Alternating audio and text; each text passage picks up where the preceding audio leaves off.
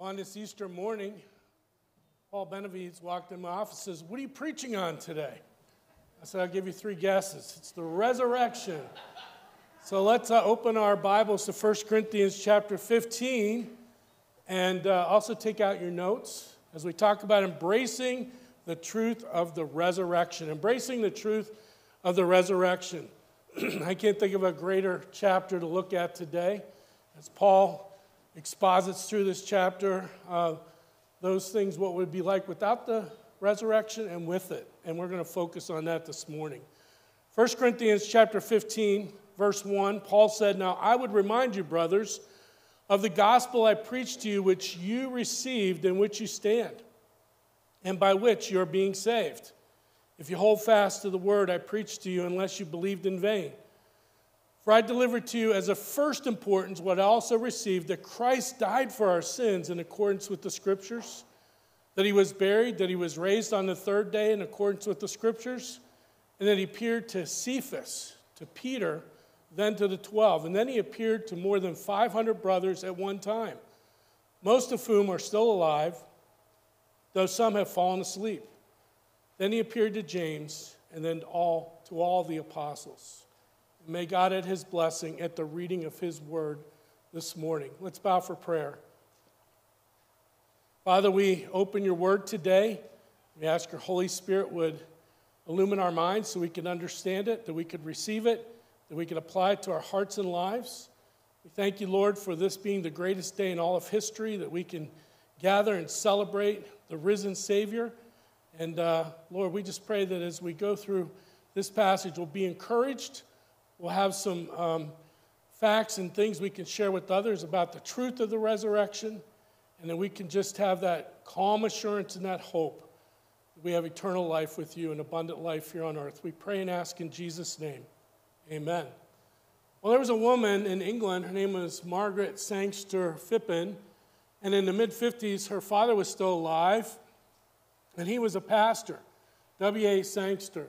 And so as he was pastoring, one day he woke up and he began to have a soreness in his throat, and he noticed that he was dragging his leg, and he went to the doctor and he found out that he had an incurable disease that was going to cause his muscles to atrophy, to eventually, he would lose all use of his legs. Pretty soon his throat, he wouldn't be able to speak and he wouldn't be able to swallow. And so he said to the Lord, "Lord, you've given me this church to be the general of. Now move me and help me to become a person who works with a smaller group of people, a regiment of people." And so he resigned his church and he began to write articles. He wrote books. He began to set up prayer enclaves throughout England as he began to lose the use of his muscles.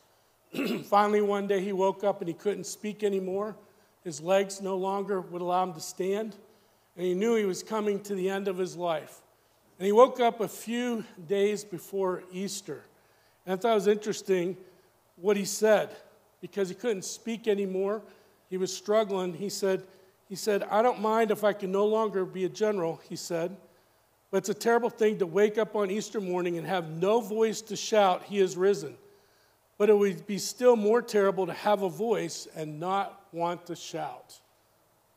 Isn't it amazing that God has revealed to us as Christ followers that the day we came to Christ, we realized we serve a living and resurrected Lord who's right now seated at the right hand of the throne of God, praying for us and praying on our behalf before God the Father. We believe that Jesus Christ physically rose from the dead early Sunday morning. We believe he was dead when he was placed in the tomb on Friday afternoon. We don't ascribe to the swoon theory. The beatings, the crucifixion, and the confirmation he was dead was shown to us by the Roman centurion taking a spear and putting it into his side and blood and water coming out. But for a moment, let's look at what Paul says to us in that great resurrection chapter of the Bible in 1 Corinthians 15 as he answers the question, what if the resurrection is false? What if the resurrection is false? Here are 8 reasons that Christianity would be a waste of time, and we would be fools to believe it if the bodily resurrection of Christ were not true. First of all, the gospel would not be preached. The gospel would not be preached. Look again at verses 1 through 4. Paul said, "Now I remind you, brothers, of the gospel I preached to you, which you received." So they believed on the gospel, "in which you stand." They were living their lives based on the gospel, "and by which you are being saved." You know, when we pray to receive Christ, that's just the beginning, and our salvation continues until our faith becomes sight and we are made into the image of Christ. He says, "in which you're being saved if you hold fast to the word I preached to you, unless you believed in vain. For I delivered to you as of first importance." He's saying this is the most important thing that I could share with anyone, what I also received, that Christ died for our sins in accordance with the Scriptures, that he was buried, that he was raised on the third day in accordance with the Scriptures. If Jesus didn't rise from the dead, there'd be no message of reconciliation to be passed on. We would have no way to have access directly to a holy God. There would be no message of hope in this life. Jesus is the only certain hope that people can bank on in this life. Hal Lindsey, in his book, The Late Great Planet Earth, said man can live with about 40 days without food, about 3 days without water, about 8 minutes without air, but only for 1 second without hope. Without hope. So what is the gospel as Paul presents it here in 1 Corinthians 15, 1 through 4? Well, it was the earliest creed of the church. A creed is a saying that they would repeat when they gathered together for worship. And this is the earliest one, and according to my professor I had in school for my graduate degree, master's degree in apologetics, Gary Habermas said, you can look back through history, and maybe even within hours of Jesus' resurrection, they were repeating this phrase of the gospel. Jesus is the Christ. He is the Messiah.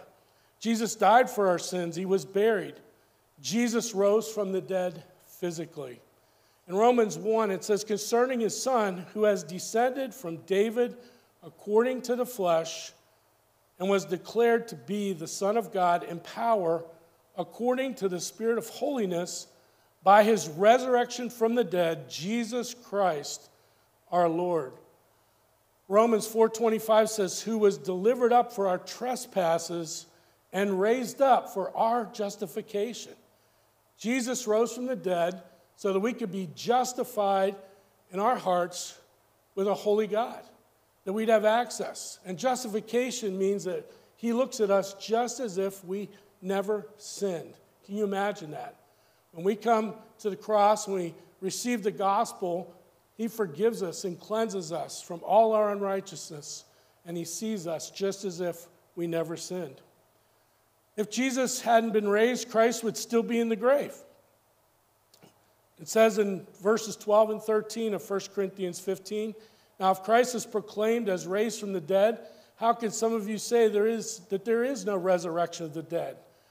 But if there is no resurrection of the dead, then not even Christ has been raised. Many liberal theologians believe Jesus' resurrection is just figurative. Some believe he only rose again in spirit, but not physically. They believe his body is still buried somewhere. But there's many problems with that. We know in 1 Corinthians 15 it says he was seen by the disciples. He was seen by up to 500 people at one time. And some of these folks were hostile to Jesus, and yet he appeared to them. Lee Strobel, in his book, The Case for Christ, it talks about how he went and talked to a psychologist about, is it possible for 500 people to have the same hallucinogenic dream at the same time? He said, absolutely impossible. And then no one could refute the tomb was empty.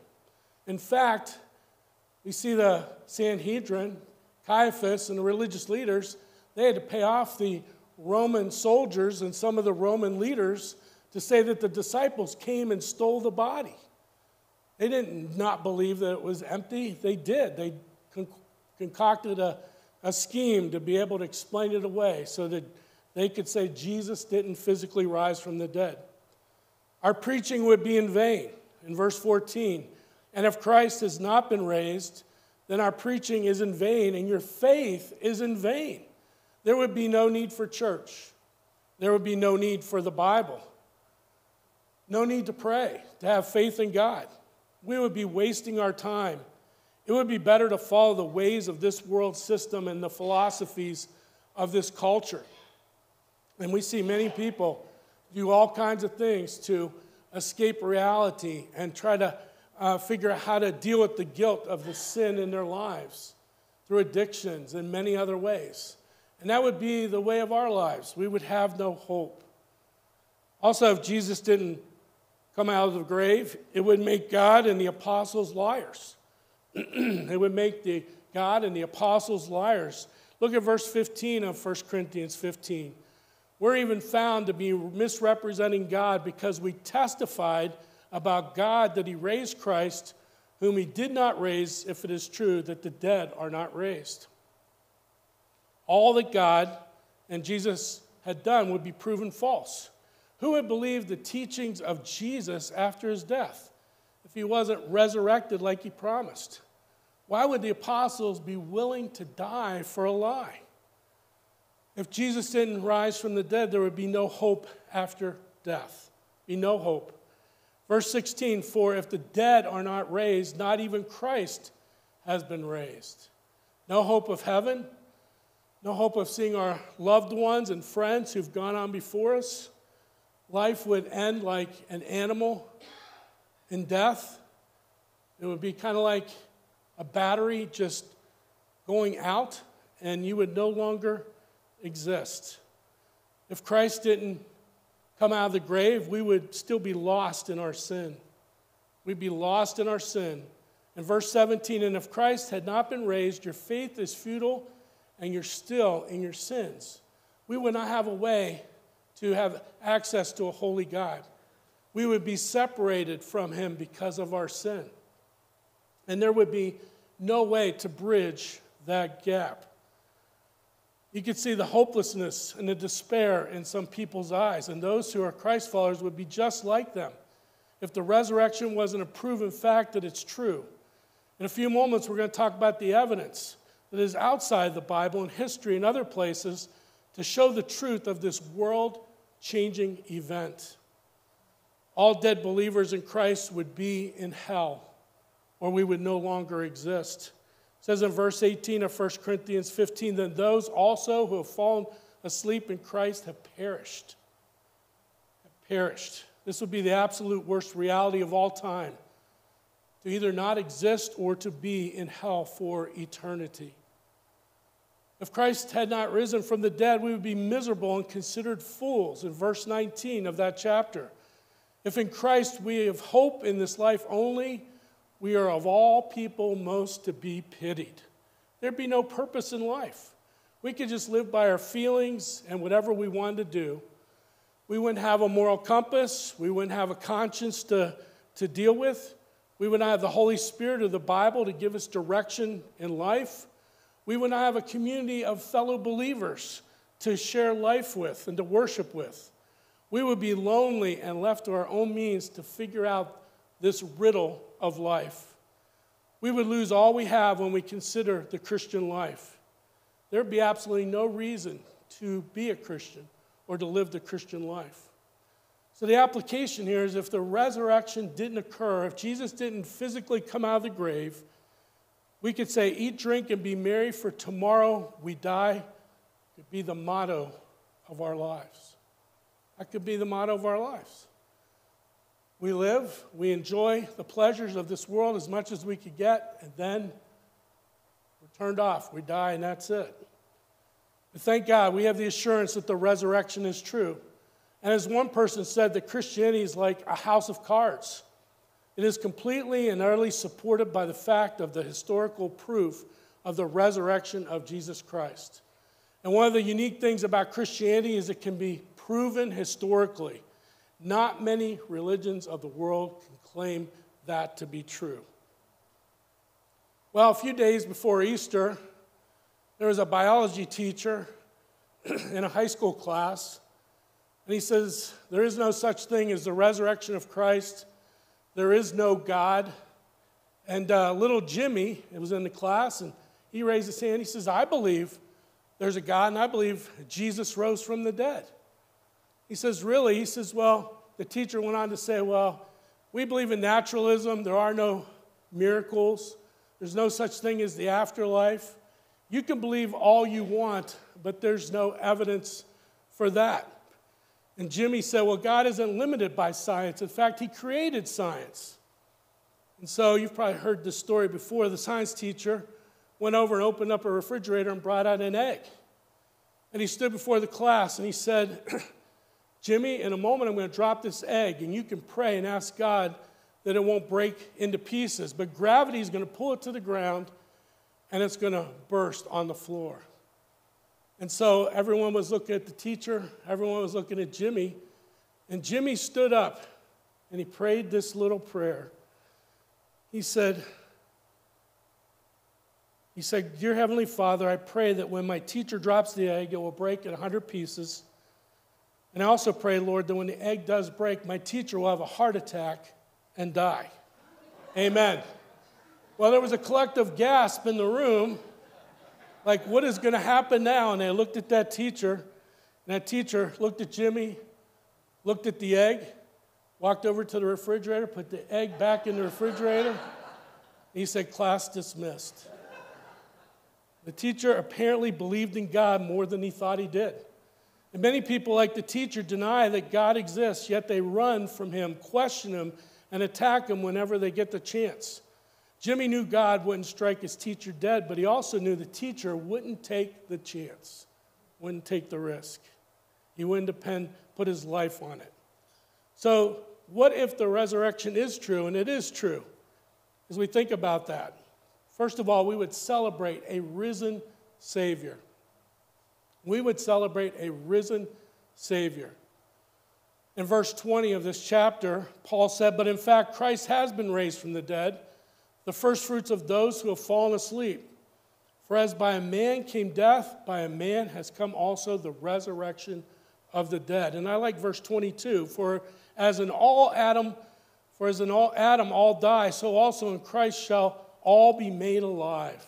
Sin entered this world when Adam and Eve were in the garden. And God said to them, you can eat anything in this garden except for this one tree. And of course, wouldn't you know it, they gravitated to that tree. Eve ate first, gave it to Adam, and they committed sin. God comes along and he says, Adam, where are you? God had always met with Adam and Eve, but now Adam was hiding because he was in sin, separated from God. And so he was the one who brought sin into the world. Jesus was willing to die on the cross to give us the hope of eternal life.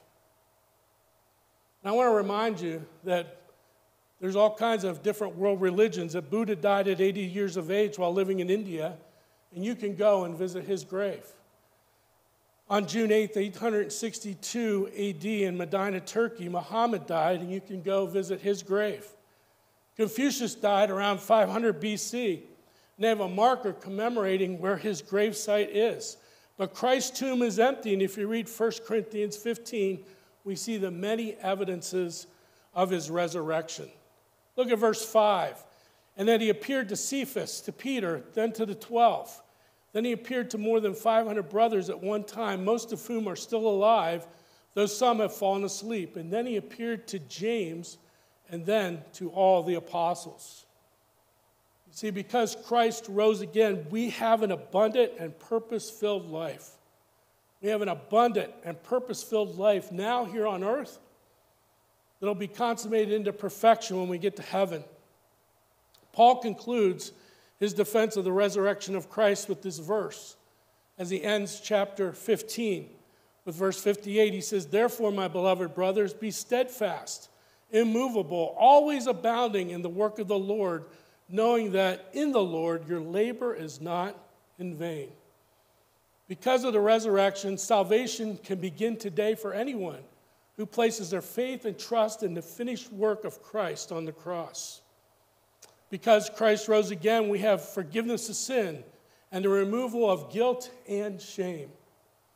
As I mentioned Friday night, the Good Friday service, one of the markers of Christianity that's different from other religions is that he removes our shame as well as the guilt. We are new creations in Christ. The old things are passing away, and we're putting on the new man. In 1 John 1:9, it says, if we confess our sins, God is faithful and just to forgive us our sins and to cleanse us from all, and I love that word all unrighteousness. We can rest fully on the Word of God. We can rest fully on the Word of God because Jesus rose from the dead. It says in 2 Timothy 3:16, all Scripture is breathed out by God and profitable for teaching, for reproof, for correction, and for training in righteousness. Because Jesus was the Logos, the Word, and he revealed the truths of Scripture. And it was verified by his resurrection and his words and what he said were true. And the Word of God that we have gives us power to transform us. Because of the resurrection of Christ, we know who the true God is. As Jesus interacted with God before he was crucified, before he was buried, before he rose again. After he rose again, it gave evidence that the one true God was the one that he was in relationship with, that he had been telling the world about, Yahweh, Jehovah. So we know who the true God is. In John 14:9, whoever has seen me, Jesus said, has seen the Father. The fallacy of our times is that many people believe there are many ways to God, or that other religions are just another road to God and that God has many different names. But if you were out swimming, like I would love to go to the Outer Banks, and they have riptides often, and you can't swim out too far. And what if you get caught in a riptide and you can't get back? And they send out a lifeguard in a boat, and they want to throw you a life preserver, and you say, I want a blue one. No, I'd rather have a red one. No, I'd rather have a green one. No, you're going to take that preserver, whatever it is, and you're going to hold it, and you're going to cling to it with your life as they pull you into that boat. Jesus' resurrection points us to the only way to the Father, and that is through Jesus Christ himself. The resurrection, we can enjoy all the benefits of the power of the resurrection. It tells us in Colossians 2:12, he has now reconciled in his body of flesh by his death in order to present you holy and blameless above reproach before him. It tells us in Romans that the same power that brought Jesus out of the grave is living in us if we're a believer in Christ, the Holy Spirit. And that's what transforms us. That's what changes the habits of sin in our life and breaks the addictions in our lives. It's the resurrection power, the same power that God used to bring Jesus out of the grave. So we enjoy all the benefits of the power of the resurrection. We have purpose and meaning in life. We have an abundant life that's filled with joy. We have hope no matter what we face, knowing that God is with us at all times. In Proverbs, it describes him as a friend who sticks closer than a brother. He never leaves us. We have the Holy Spirit living within us, and we have the hope of eternal life. And because Jesus rose again, we have the evidence to show that the resurrection is true. Many say, well, just because the Bible says that Jesus rose from the dead, that isn't enough to prove it's true. This is what people who are biased say about the resurrection. Well, how about some external evidence outside the Bible? First of all, historical evidence. Historical evidence. Do you realize that a number of years ago, they got together a group of historians, and none of them were believers in Christ, and they did the research, and they came up with these 10 things that they agreed upon. First of all, the death of Jesus via crucifixion. He was crucified. That Jesus was buried. That the disciples were in despair. The empty tomb with grave clothes. They said that was true. Number 5, the disciples' experience of seeing the resurrected Jesus. Number 6, the transformation of the disciples from fear to boldness and willingness to die for their beliefs. The disciples preaching in Jerusalem is a historical fact outside the Bible. the birth of the church in Jerusalem, the practice of worship on Sunday, and one that's really hard to refute is the Apostle Paul's conversion and believed to have seen the resurrected Christ. Historians, unbelievers, all say these are historical, undisputed facts. Empirical evidence. What's empirical? That means someone who was alive during that time, who talked to people who were eyewitnesses at that time. They could speak and touch and have relationship with these people, and Josephus was just one of those people. Josephus was an unbelieving Jew. He was a historian. He was well thought of in that time. And toward the end of the first century, 50, 60 years after the resurrection, he wrote this: "About this time there lived Jesus, a wise man, if indeed one ought to call him a man. For he was one who performed surprising deeds and was a teacher of such people as accept the truth gladly.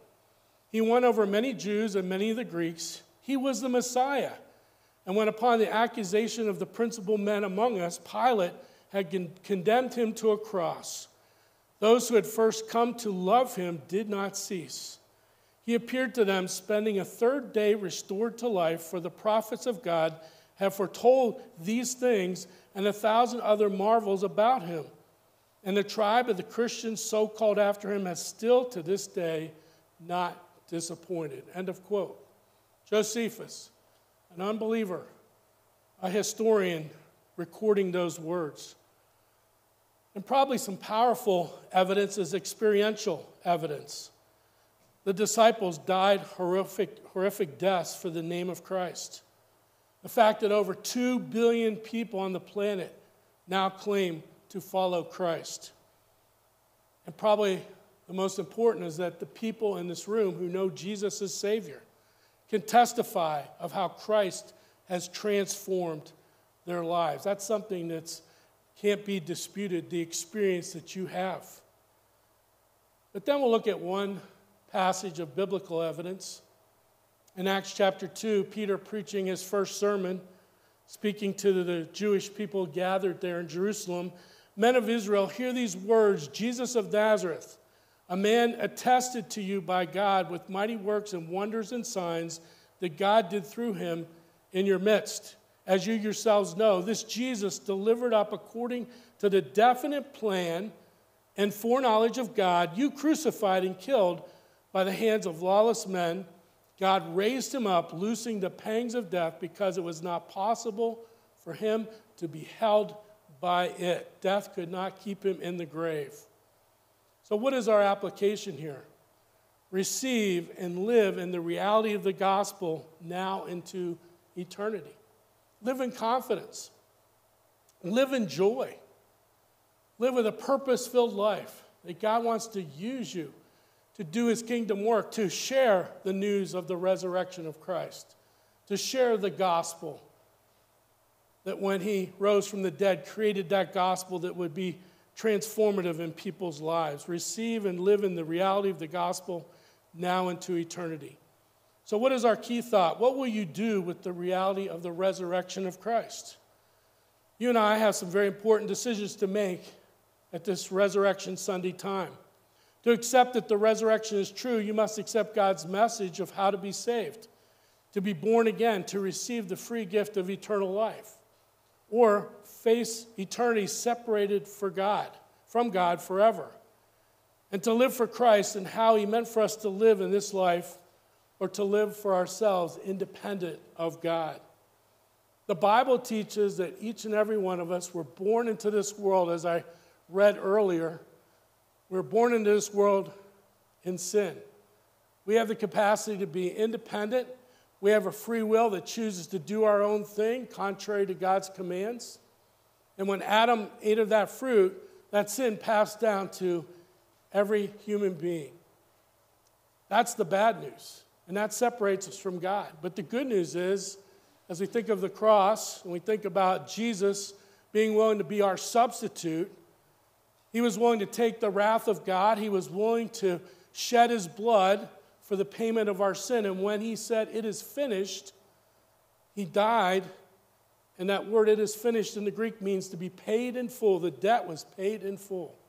Your sin, my sin, was taken care of once and for all.